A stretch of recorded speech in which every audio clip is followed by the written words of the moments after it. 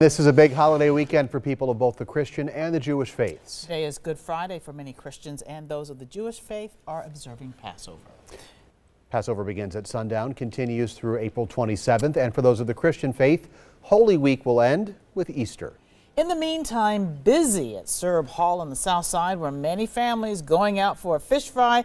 That, of course, is a Good Friday tradition around here. Our Sean Gallagher is in the middle of it all. Sean.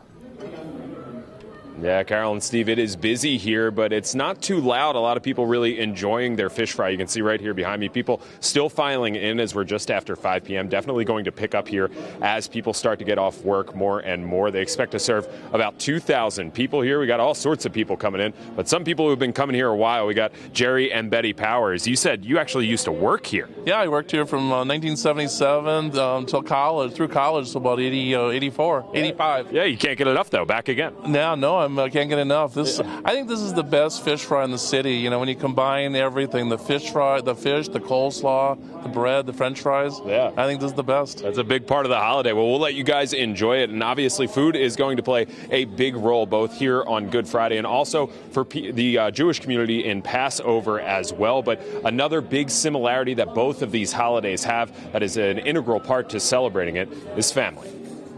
I have memories of a lifetime of all the Seders, wonderful memories, family, when our families were close by, and you know, it's very pleasant to think about. My favorite tradition is celebrating with community.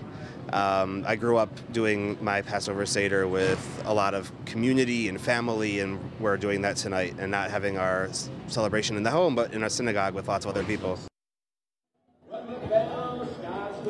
And back out here live, Jerry and Betty about to get their fish. They said that Jerry's doing the all-you-can-eat, and Betty getting the Serbian style, so they're going to enjoy it here. Serb Hall open until 9 o'clock doing the fish fry. And then, of course, Seder begins at sundown for those of the Jewish faith. At Serb Hall, Sean Gallagher, today's TMJ4. Yes, we all love a fish fry at Serb Hall. Thank you, Sean.